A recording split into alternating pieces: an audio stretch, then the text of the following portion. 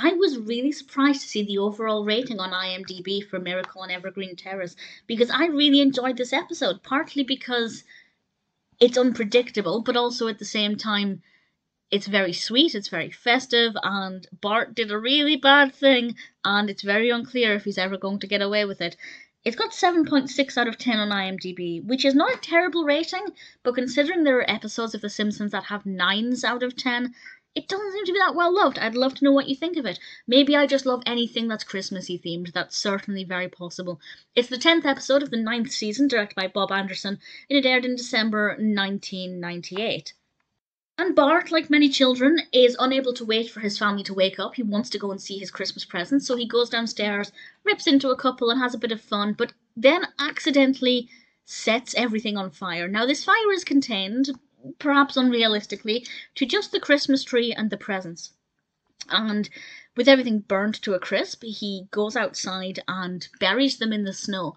We'll ignore the fact that burning hot, burned presents and trees are going to cause that snow to melt very, very quickly. But you have to suspend disbelief with this episode, absolutely.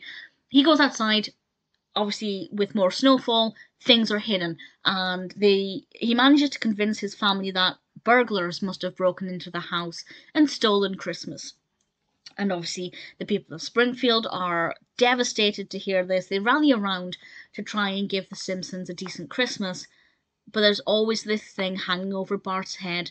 Will the truth ever be revealed?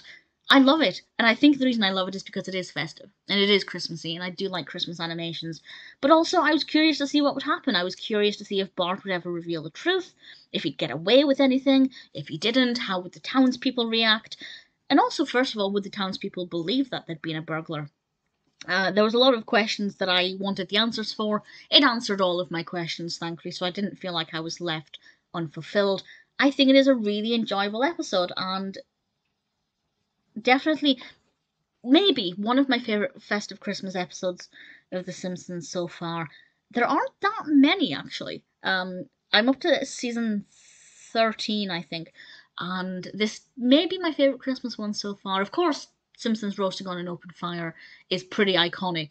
But from an enjoyment perspective, maybe because I haven't seen this one 1,000 times unlike the first episode, I really enjoyed it.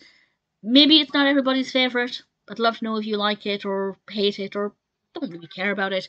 But personally, I really enjoyed Miracle on Evergreen Terrace.